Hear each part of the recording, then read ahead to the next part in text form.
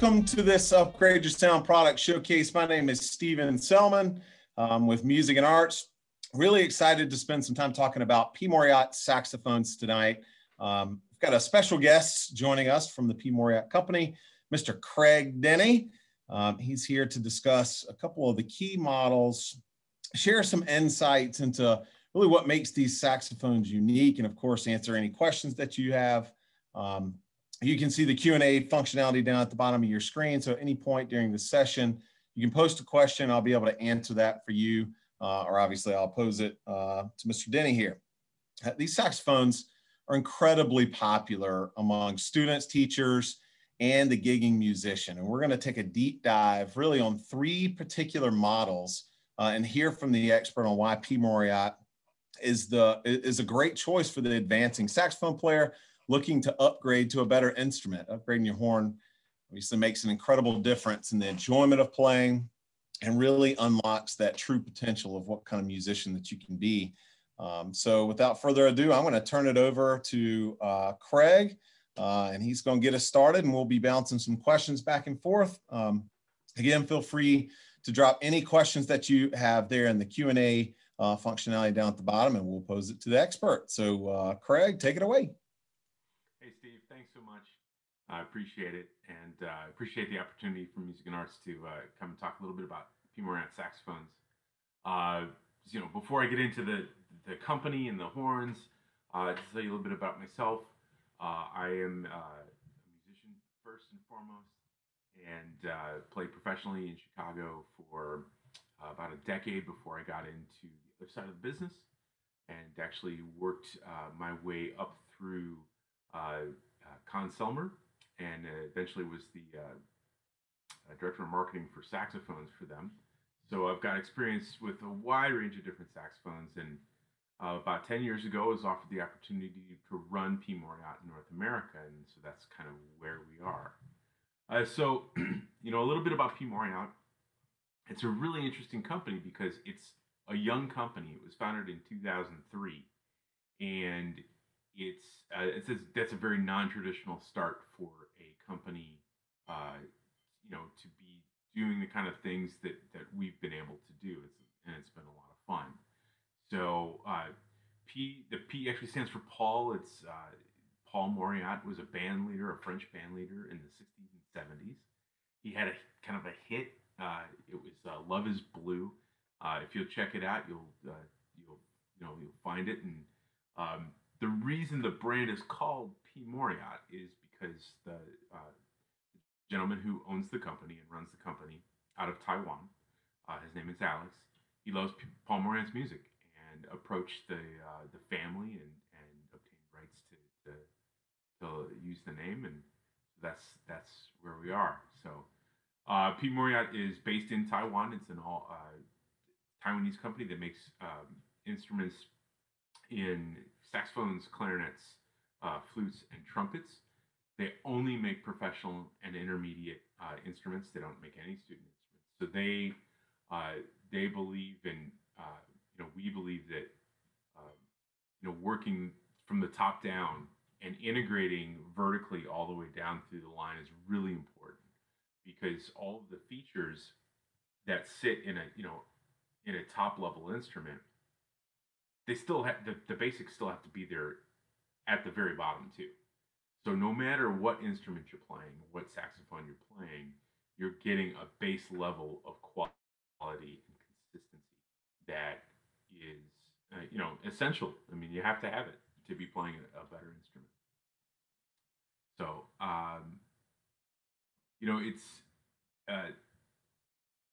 the tagline for P. Mauriat is an interesting one. It's kind of dopey.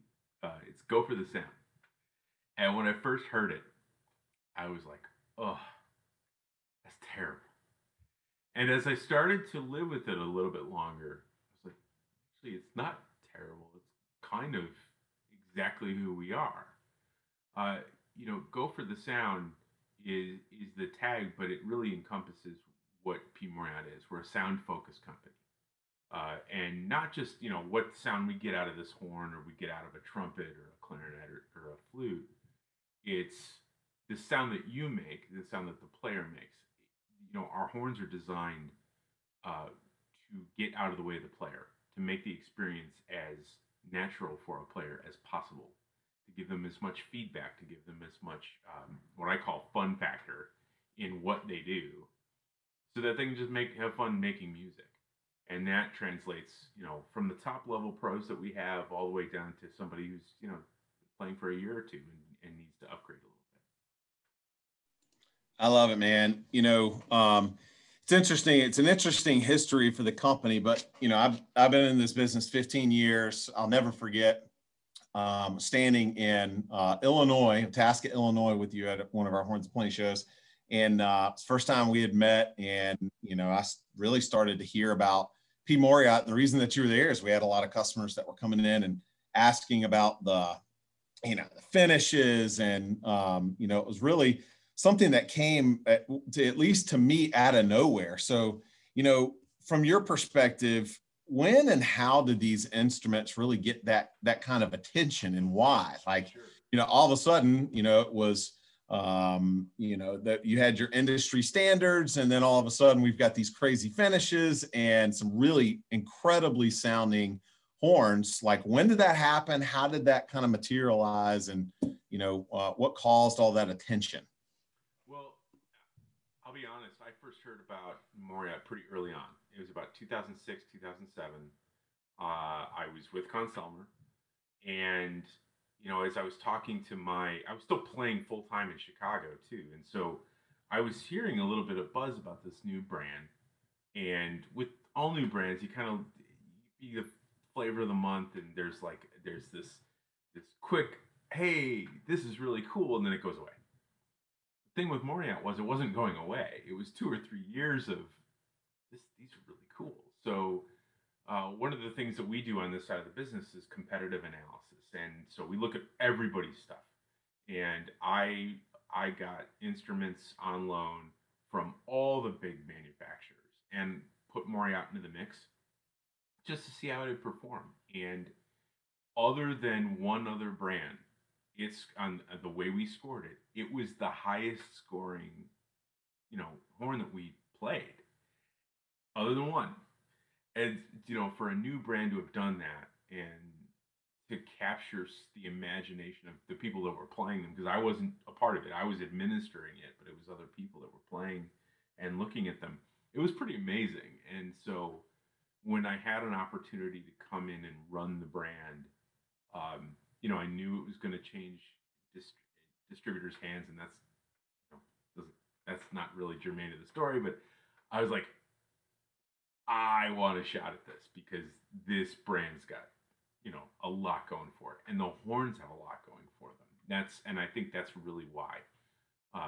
That's really why they got so much buzz early on, and it, honestly, it's been sustained throughout the last 10 years or so. I love it. It's a great story, man. Really great story. So, in our audience, we have educators, we have students that have not upgraded their instrument and are trying to look for some guidance on what to get, why. We'll get into some of that here in just a little bit. But I guess my next question is, I want to give you a little bit of time to talk through some of the models. So, we're going to talk about 3 models tonight. In my experience in selecting instruments, I've helped families select thousands of instruments in my career. And, it seems to me that sometimes it becomes a belabored or an overly complicated process. And so, Yes. we've kind of selected the 3 models that we're going to talk about that you want to highlight. And then I'll bounce some other questions off of you. But just quick overview, just a couple of minutes on each horn, and Sure. We'll talk about some of the differences and some of the other things that make those instruments unique. Yeah. So what I have in my hand first is, when we picked horns that that obviously we feel super confident in, but we also picked horns that when I do a step-up event, particularly an Upgrade Your Sound, it's like I know once we talk a little bit, when I talk with that parent, and I'm a parent, I've got 3 kids, all of whom play a musical instrument. And when I talk with that parent and I, then get and talk with their son or daughter, you know, I can get them into one of three. And you know, the first one that I have in my hands is the PMXA-67R DK. It's our most popular professional alto. Its counterpart is the 66R DK tenor, which is our most popular professional tenor. You can tell it's got a little bit different finish, and that's by design. It's not, we didn't just go, oh, hey, that looks really cool. We try to keep our finishes on the sonically viable side, meaning they add something or they do something to the instrument that's really, it'll set it apart from the other horns that may have a different finish, but it's the same horn. So this is the 67R DK. It's what we call a dark finish instrument. It means it does have lacquer on it, but it's designed to look almost antiqued. And the antiquing is an aesthetic thing. It just means that there's a little bit more that's put into the finish, and then it's got a matte lacquer over it, so it's completely protected, and which is really important for like a 13 to 18-year-old kid, because they've got enough hormones running through them to power New York City. What that translates to is oils in the hands, and oils break down lacquer, which is essentially just paint. So this is still lacquered. It's still completely protected. The biggest thing about a 67R though is the R stands for rolled. The tone holes on a 67R or a 66R are drawn and rolled, and that's very different than what happens on any other saxophone from any other maker or even any other horn in our line. Most are drawn out of the body tube, so there's like something that comes in it. It pulls the tone hole out, and when I say tone hole, I mean like that. That's a tone hole right there. So it pulls the tone hole out, and then there's like a thing that cuts it off. That's a straight tone hole. Well, on a roll tone hole, which is a very old traditional way of doing it, they actually roll the top of the tone hole over. There's a little thing that comes in. It almost makes it look like a mushroom cap. But what it does is it takes all the resistance out of a horn and makes it super fun to play. So instead of a tone hole being just straight up and down, that tone hole then goes like this. So it's a very little thing. But when you have that happen from the top of the body tube all the way through the bow and through the bell, and you have all of these tone holes are all now drawn and rolled, it creates this thing that's totally different. So if you had a straight tone hole on this, like all the way through this horn, it would feel very different. The resistance would feel very different to a player, especially a younger player. And so for the same amount of air, they're getting more bang for their buck out of a 67R. And it makes it a very flexible instrument too. Yeah, so, that's kind of the signature, right? I mean, that's one of the hallmarks, at least for P. Mauriat, and it's what I hear a lot about. Sure. So, one thing I want to say before we get into my next question on this horn particularly is this is whenever you described it, and probably how I would describe it, you hear the word professional, right? Mm-hmm. That sure. term.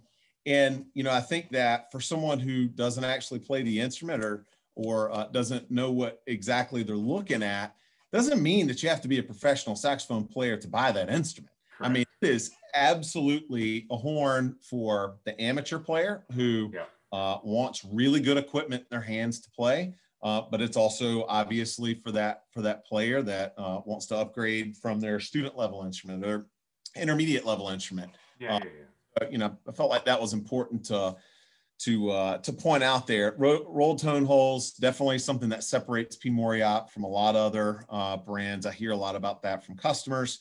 The question on the back end of this is, I see a lot of different finishes. I've seen the smoky black. I've seen clear lacquer. I've seen unlacquered. I've seen dark lacquer. I've seen, all of the above. Does that make any difference to the sound? Like, is that something that actually impacts what's coming out of the bell of the instrument, or is it just for looks and to be cool? Like, can you talk a little bit about that? Sure. So It really depends on the amount of finishing that happens. So like this horn, actually, it's a raw brass instrument. Then there's, to get sort of like the darker tones in it, it actually has to have black lacquer that's applied to it, and then it's kind of rubbed off. And then there's a coat of matte lacquer that's put onto it.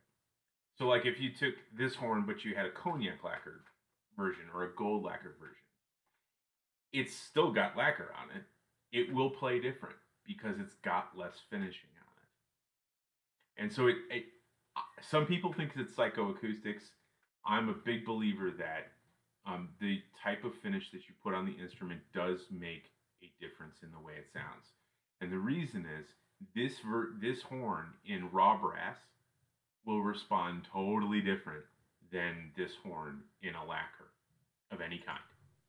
And it just depends on the pigment, because pigment weighs, like the cognac lacquer weighs, and it's by very little amounts, but it weighs more than a gold lacquer does. It's got different pigments in it. Yeah, and that absolutely matters as a trumpet player. And man, trumpet players love to hear themselves talk, so I'll make it quick. But the lead pipe, I mean, we're talking 1/100ths of an inch difference in lead pipe and how they make that, and just that little bit actually makes a really big difference. It's a really good point. So from the finishes perspective, is there one that sounds, that's suited for jazz or suited for classical playing, more than the other? Or, and then the second piece of that is, what's the most popular? What do you see going out the door the most in the different finishes? Sure. So traditionally classical, like really, I'll say it, really stuffy classical professors at the collegiate level will often prefer a gold lacquered instrument to anything else. But the finish is not indicative of what should be played on that horn. This instrument could sound absolutely beautiful in a classical setting. It could sound absolutely slamming in a jazz setting. That's more dependent on what mouthpiece you play on, the reeds, the type of reeds you play, and the way you play it. I'm a classically trained clarinetist, but all of my training on saxophone is in jazz and pop and commercial playing. So no one's asking me to play a bunch of classical music on a saxophone, but they do ask me to play jazz. And so when I play, this setup is really what makes that big difference. It's much less about the lacquer. So what was the second one part of the question? I forgot. Yeah, no, the most, that's all right, man. So the most, what do you see going out the door the most? Yeah. What do you see? Yeah. So for Mauriat in particular, the dark finish instruments, so the DK instruments are, regardless of whether it's a 67 or a System 76, those are the most popular finishes. It's just a good combination of aesthetic look, and the horn still really performs. Amongst our artists, it's mostly raw brass, and it's because of the amount of fun factor you get in a raw brass instrument. There's just more signal back to the player in a raw brass instrument. Gold lacquer actually kind of brings up the rear for us. Cognac lacquer is the second most popular. It goes dark finish, cognac lacquer, raw brass, gold lacquer, which in some of the other more traditional brands, they only have either clear lacquer or gold lacquer. So, and they might have some other finishes, but they don't really, it's not their go-to. So you'll find, in some other brands, it's definitely just gold lacquer, and that's it.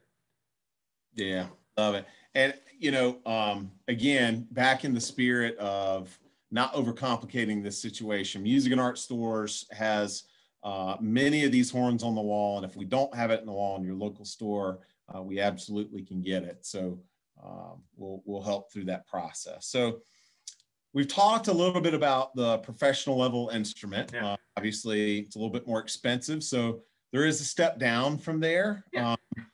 You mind talking a little bit about those horns, the other two horns that you have, and Sure. what are really the key differences? What should a parent be concerned with, and what should the the musician that's wanting to upgrade be concerned with? Sure. So, what you said actually about professional instruments is really important. Just because it says professional on it does not mean that it's only played by professionals. Anyone who aspires to play better can play a pro horn. When we design these, it's not with the symphony musician in mind. It's with the player who wants to do as much as they want to do on the instrument. That's how we do it. So even though the 67R is a pro horn, and we technically don't call this is the LeBravo 200A. We technically don't call this a pro horn, but it's based on the same exact body tube as the 67. It just has straight tone holes, and it's put together a little different. Instead of all yellow brass construction on the 67, this actually has 80-20 bronze brass, and all that means is it's got a little bit more copper in the brass than 70-30 yellow brass. That's all it is. It's the ratio of copper to zinc, if you really want to nerd out. So this is actually made out of bronze brass. It's a little bit warmer in tone color because of the bronze brass. And to counteract that, we actually use a nickel silver neck. And nickel silver's like super zippy, and it's got a really positive signal right away. It helps to counteract how warm the bronze brass is. And then we use regular yellow brass keys for strength and durability. And this horn, clocks in at a little bit, well, actually a bit under where a 67R does. And it's a tremendous value because it's nearly all the same features, minus row tone holes. But you get different features. It's a different feature set. At this price point, most everything else is yellow brass. This gives you a little bit more color in the sound, a little bit more warmth, but it still gives you punch. And that's, for a developing player, so like 13 to 16 years old, 12 to 14 years old, this is a perfect horn because what I say about it often is it's almost like, when you first bowl, you go bowling, you put the bumpers in. You kind of got guardrail. You got the bumpers. I bowled all my life, and I still have bumpers in the things. Exactly. Well, you're a trumpet player. It's okay. Right. So instead of having this wide open, really the ability to do a ton of things with your embouchure on a 67, this kind of reins you in a little bit. But that's really good for a developing player because it teaches a younger player how to play the instrument properly so that you can then expand your horizons with the pro horn. So that's kind of really the design concept behind a LeBravo 200A. This horn fights with the 67 RDK every year for top spot in our line in terms of the number of altos that we sell. It's and it dwarfs those two dwarf everything else in that intermediate and then professional line. So I love it. Yeah. For the beginner saxophone who rented an instrument or got a student level instrument, it's a pretty significant jump from the horn to that. And from a price point perspective, it's perfect for the musicians that hadn't really figured out what they want to do for the rest of their musical career, growing into just loving the instrument, just need something better to play. It's a fantastic choice. Love that instrument. Yeah. What you have there? So this is actually exclusive to Music and Arts, and this is called the 57GC, the PMSA-57GC. Now here's the thing. This is when I said earlier in the in the stream, talked about vertical integration. That's just a fancy marketing term for it. We use a lot of the same things from top to bottom. So this horn is actually made in the same body tube as the 67R and the LeBravo. But it's a little bit, it's not stripped down. It's just we've taken the things that add a little bit more cost into those other instruments. We've taken them off this instrument. But the signal that you get from this body tube is nearly the same. The only thing that this 67 has that this doesn't is the roll tone holes. It's done in gold lacquer. It's still actually got tiger's eye pearls. These are synthetic. The abalone on the 67 is genuine. It's ethically sourced, obviously. But this horn, they all have the same Super 6 neck. They all respond phenomenally well. And actually, I played through all three. The 67 was my favorite because of the way, these aren't mine. These are what I got out of the our warehouse. But the 67 was my favorite out of how much it could do. But I'll be honest, the 57G was my second favorite of the three of these instruments because it rang. It had so much vibrance and it had so much presence to it, and it was like right there. In terms of sound, it was really cool to play, and it was it's always a nice surprise because typically what happens is you get the pro horn, and that obviously it's going to play really well, and then the intermediate plays, it still plays pretty well, and then you get to the entry level intermediate, it's like I don't know, this didn't do that. This really played really well. This is perfect for the student who has rented for a year or two, who loves playing, who's not ready, they or their parents are not ready to make that pro commitment yet, but they're looking for something that's like markedly better than what they're playing. This is a perfect instrument for it. And the 57s all come, whether you get it in the regular package, the jazz package, or the classical package, they all come with a complete upgraded accessory pack. So I've curated an accessory pack for each of those packages that focuses in on better equipment to accompany the saxophone too. And that's super important. I can't stress this enough. When you go to find your next instrument, make sure to have upgraded your mouthpiece already. Do that first. Do that like 6 months. If your student, if your son or daughter loves to play, the best thing you can get them is a better mouthpiece. Get them on good reeds, a better mouthpiece, and a better ligature as fast as possible. Because that sets them up for success. And that sets them up for playing all of these instruments. Yeah, I think the saying goes, the better the equipment closer to the source of the sound is always going to give you the desired result. Without question. With practice, of course. Yes.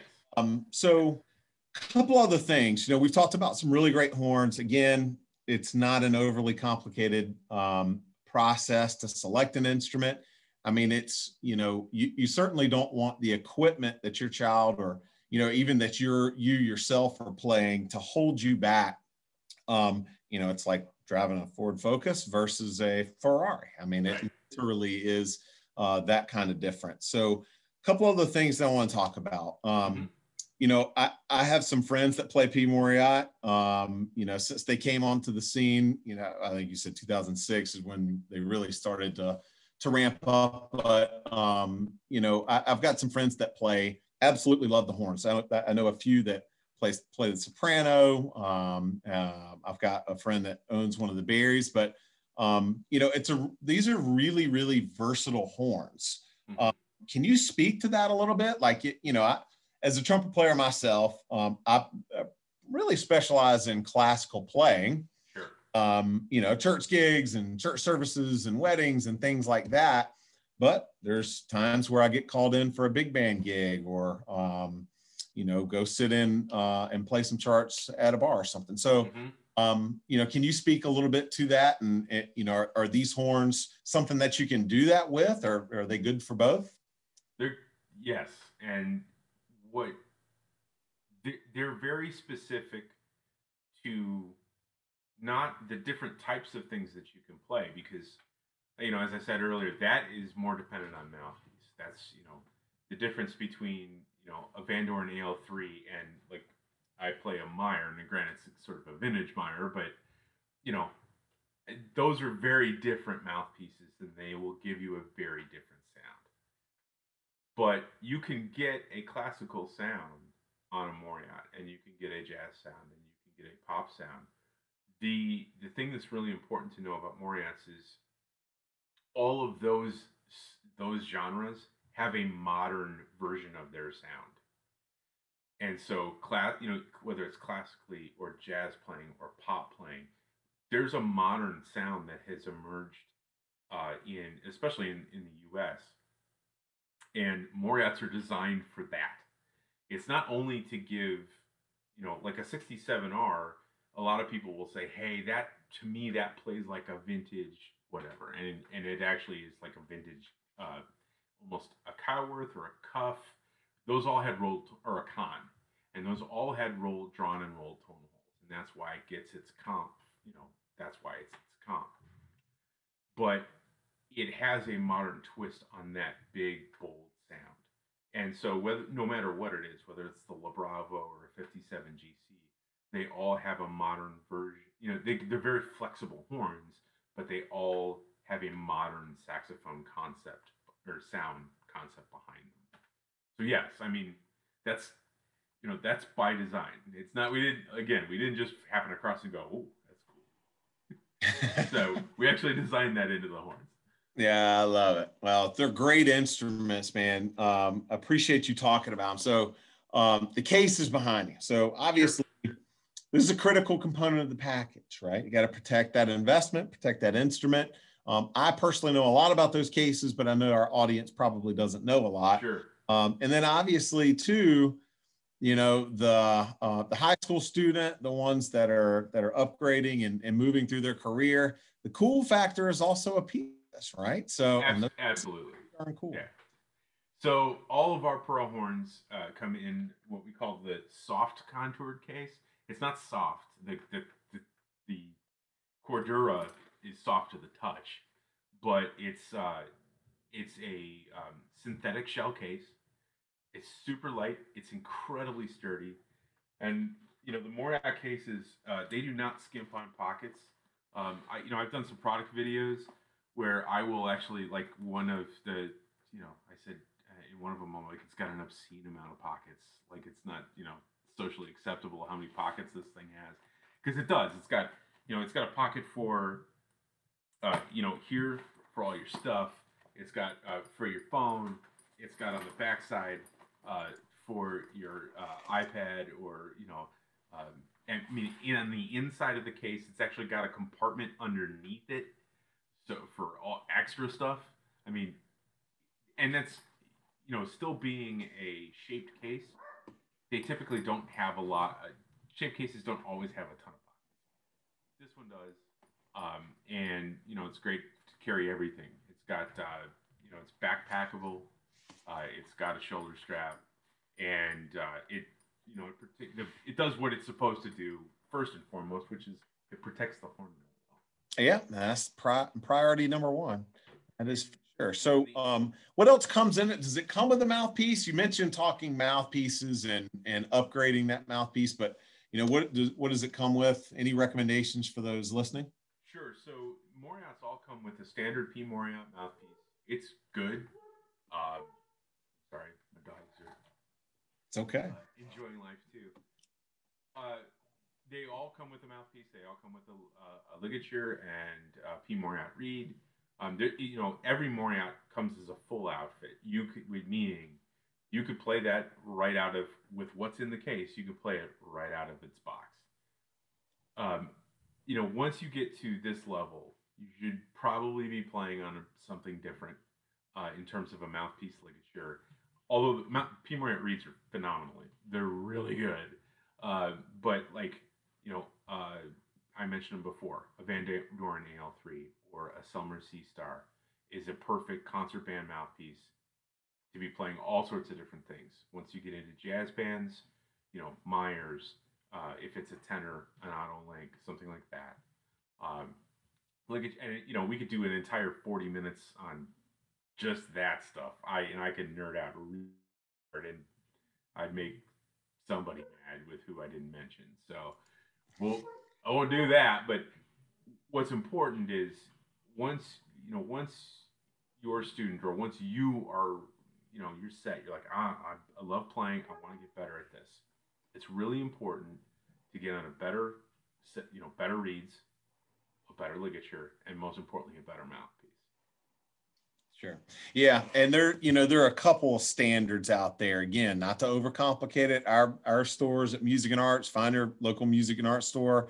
Many of our team members have education degrees or performance degrees, or they're all players. And you usually can find a saxophone player in one of our stores that could help guide, or at least a woodwind player to say, hey, these are the basics. And then secondarily to that, you know, hopefully your beginning musician or your advancing musician is taking lessons. Even the folks out there that are not in grade school or taking music lessons, and their educator can help advise on that front from a, you know, what do they prefer from a mouthpiece perspective, depending on what you're playing. Saxophone players I know all own, you know, a bucket full of mouthpieces, metal and rubber, hard rubber, all of the above. So that's good stuff. Are there any other upgraded accessories that you'd recommend? You know, I know that moisture is a big deal and woodwind instruments, but anything other than that that you think would be beneficial for the group? Well, definitely a reed holder of some kind. It's super important to rotate your reeds, which means, you know, this reed that I'm playing, you know, I've got on my mouthpiece right now, I'm not playing that reed tomorrow. That's going back in my reed holder, and it's not going to get played tomorrow. I'm going to play the reed that is next in line.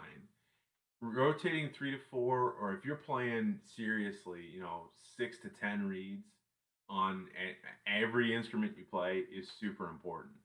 And that's not just a ploy. Look, it's not a ploy to get you to buy more reeds.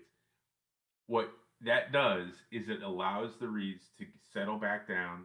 It's a natural fiber, so especially in cane reeds, it settles it back down. It allows that reed to settle back down into a regular humidity, which allows it to last longer. It's really to get your reeds to last longer. If you just play this reed until it literally just will walk off your mouthpiece by itself, it's not going to last very long. It will not. So rotating your reeds is super important. Reed cases are essential to that. The other thing I would say is neck strap, especially for younger players. It's important to get a strap that helps promote good posture. There's a lot of different neck straps out there that do that. Mauriat's all come with a P Mauriat neck strap, which is actually really good. It's got the leather, padded leather top to it. It slides very easily. It's a really great neck strap. This is the strap that I use. If I use a harness, I use something called the sax holder, and that is super cool, like space age holder, but it takes all the weight off your neck.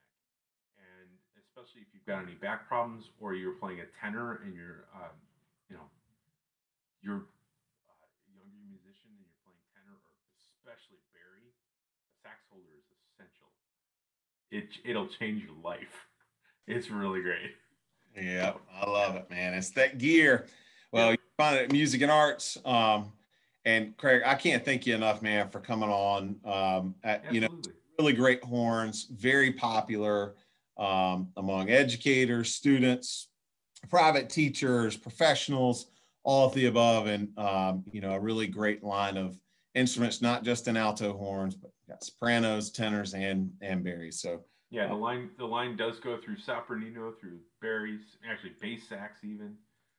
So yeah, wow, it's a full line for sure. Yep, I love it. Well, we can't thank you enough for being here. Really appreciate it. Couple of things I just wanted to touch on before we let everybody go for the evening. So, you know, again, can't thank you enough for being here. I think everybody would agree that these horns are among the top instruments in the marketplace today. Excellent choice for really every level of player. During Upgrade Your Sound, during this Upgrade Your Sound showcase, we have a couple of special offers that I wanted to leave you with. So first of all, you know, right here at the holidays, we offer 48-month financing. And so, you know, to get that professional level saxophone, you know, that certainly could help the situation. It's the first time that we've ever been able to offer 48-month financing. You can get that special financing at any music and art store, or we also offer that online at Financing Online with our partner Woodwind and Brasswind. After this is over, you will receive an email with the details for that, or you can just go directly to woodwindbrasswind.com. And then you may choose that financing, or we have just an outright purchase option, a cash deal. It's 15% off anything $199 or more that runs from now through Christmas. So you're good there. And again, most of our stores stock these horns as well as many others. So if you got any other questions, this showcase actually extends to in-store this weekend. Visit local music and art store, speak with an instrument expert. There you can learn more about these horns. And one thing that I'll plug selfishly before we get out of here, music lessons, private music instruction, music education, whatever you want to call it, is one of the single most important things that you can do in addition to upgrading your horn. I started playing in the 5th grade like many others, and a year and a half, 2 years in, my parents ponied up and we found a private trumpet teacher. And from that point on, it really changed the outlook on how much I cared about what I was doing. It kept me from getting frustrated. It's something that is absolutely a critical part to this. If this is something that they've got a passion for, or that you have a passion for, you can't replace music instruction and the joy that you can get out of it. So again, Craig, we appreciate you being here. Thanks to P. Mauriat. And we'll see you all very soon. Thank you, and have a great evening.